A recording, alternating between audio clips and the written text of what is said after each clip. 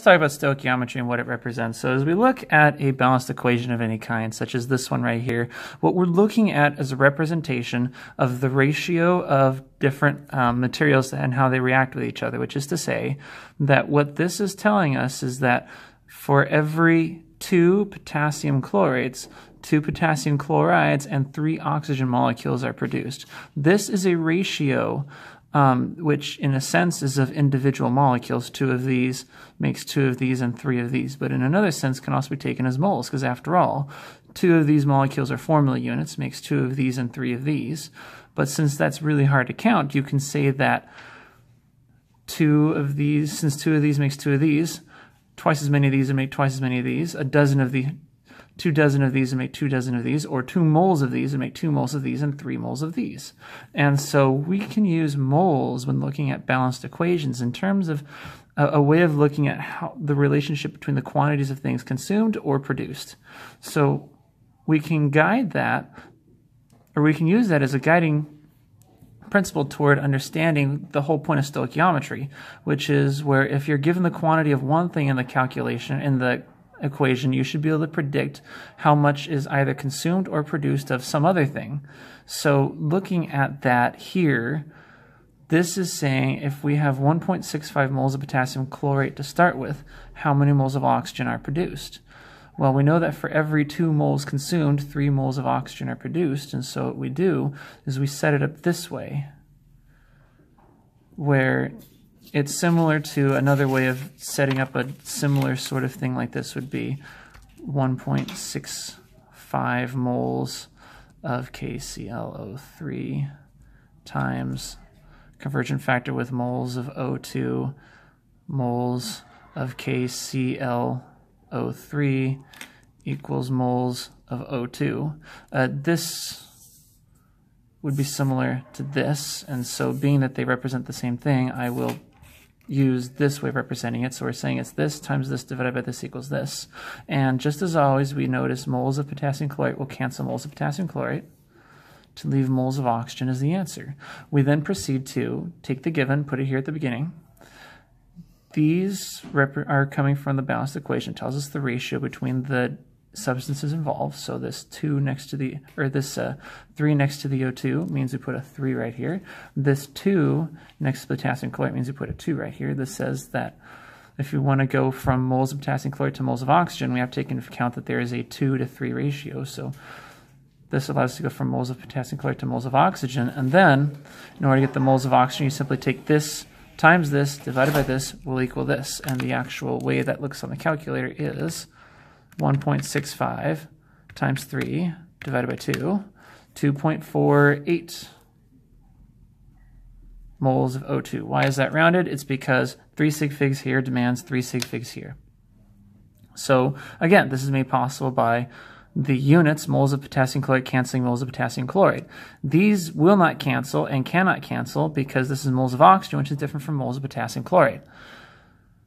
The same thing applies to these other things. If you want to if you had this many moles of potassium chloride and you want to know how many moles of this are going to be consumed, you make sure that since it's asking how many moles of potassium chlorate, you make sure that's in your answer.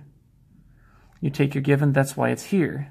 So that's the reason why you are going to be setting it up with the given at the beginning, the thing you want at the end, and then what goes in the middle is you want to make sure moles of KCl cancel with here versus here so that it doesn't wind up in the final answer.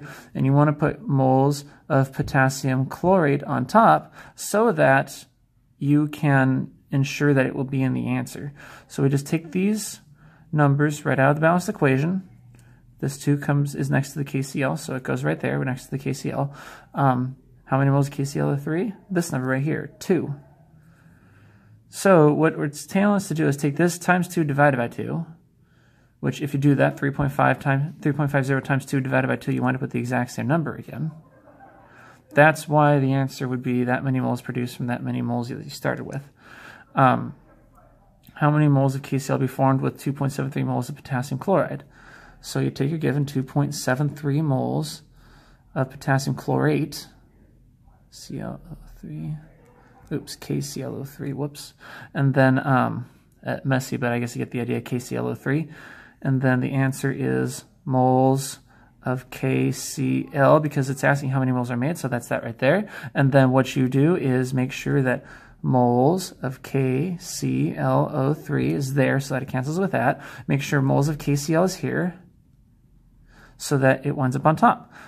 You take the numbers right out of the balanced equation, moles of KCl. There's a 2 next to it, so I put the 2 right here. There's a, next to the KCl3 there's a 2, so I put the 2 right here. Let's make sure that 2 is nice and visible. 2.73 times 2 divided by 2 gives the exact same number of 2.73 as your answer for how many moles of potassium chloride are produced. The rest of these all do follow the same sort of idea. A different equation means you'll use different numbers in the conversion factors, but it's likewise going to work the same. Here we can look at this, for example. How many moles of Fe2O3 are produced? That's why this is here, because it's asking how many are produced. 2.75 moles of iron is given, so 2.275 moles of iron is given. So we put moles of Fe here so it can cancel with this. We put moles of Fe2O3 up top so that it comes out in the final answer. Let's see, there's a 2 next to this, so we put that 2 right there. There is a 4 next to Fe, so we have 4 moles of iron. So this times 2 divided by 4. Essentially, it's like dividing it by 2, but yeah, whatever. I'll put the whole process here. 0.275 times 2 divided by 4. 0.1375. So 0.1375. How many sig figs? 3 sig figs. All right, around this to 3 sig figs. 0.138 moles of iron 3 oxide are produced. So you can see that's the pattern that's going to go for all of these. Let's just give a quick introduction to what if instead of moles, it asks for this bit about grams. So be aware that this is a mole to mole ratio, not a gram to gram ratio. So while it's true that 2 moles of this makes 2 moles of this, or 2 moles of this makes 3 moles of this, it is not true that 2 grams of this makes 3 grams of this, because they have different molar masses. So this is the process you have to do for that. You have to write down your given right here. And since it's only a mole-mole relationship, you have to convert this to moles. So that's this first step here. This is the molar mass of potassium chlorate. This is the conversion from grams of potassium chlorate to moles of potassium chlorate. Then, once you have moles of potassium chlorate, you can convert from moles of potassium chlorate, there's a 2 next to it in the equation, to moles of what you're being asked for. So you're being asked for oxygen. There's a 3 next to it, so that's a 3 moles of oxygen. And then it didn't ask for moles of oxygen, it asked for grams of oxygen. So we need to take that moles of oxygen, convert to grams. So this is the molar mass for oxygen. We set it up so that moles cancel moles to give grams in the final answer, where 1 mole of O2 has a mass of 32.00 grams. The periodic table for oxygen, of course, shows 15.9994, essentially 16, but with a form of O2, that means 2 times this, which is 32.00 grams per mole. So what are we looking at? Just as a quick review, take your grams, convert to moles using the molar mass, convert from moles of what you're given to moles of what you're trying to find, and then take moles of what you're trying to find and convert to grams of what you're trying to find. And then the actual calculation for that is going to be 3.76 times 122 divided by 122.55 times 3 divided by 2 times 32, 1.47 grams of oxygen, 3 sig figs because of this number right here, 3 sig figs. No matter what you do, you're going to do the same thing. Let's look at this blank one here. How many grams of oxygen are needed to react with 125 grams of iron? Well, make sure grams of oxygen are there as part of your answer. 125 grams of iron, here's what you start with.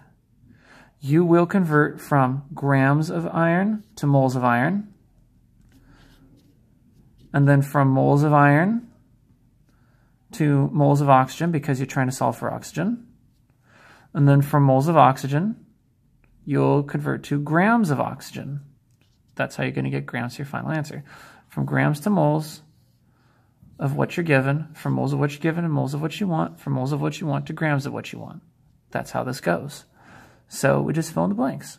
The mass what's the relationship between grams of iron and moles of iron? 1 mole of iron has a mass of 55.85 grams. So 55.85 grams per mole, that's the molar mass. For oxygen, 1 mole of O2 is 32.00 grams. Here, we take this out of the balanced equation. So there's a 4 next to the iron, we put a 4 right here. There's a 3 next to the O2, we put a 3 right here. Thus, we are going to take, let's see, there we go, get it all in view. Yeah, okay, perfect. 125 divided by this times that, divided by that times that. Divided by 55.85 times 3, divided by 4 times 32 gives 53 point, how many do I need? 3 sig figs, 4 infinite, 4 sig figs. Okay, 3 sig figs it is. 53.7 grams of oxygen. Now, on the actual test, of course, you'd want to box your answer.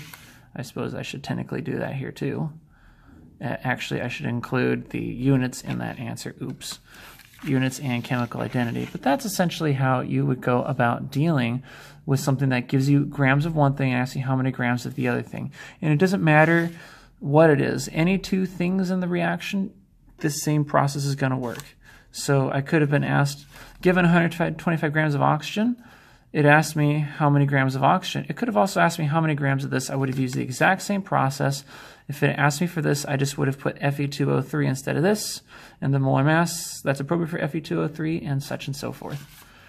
So that is a quick overview of the basics of how stoichiometry works. Hope that helps. Happy studies.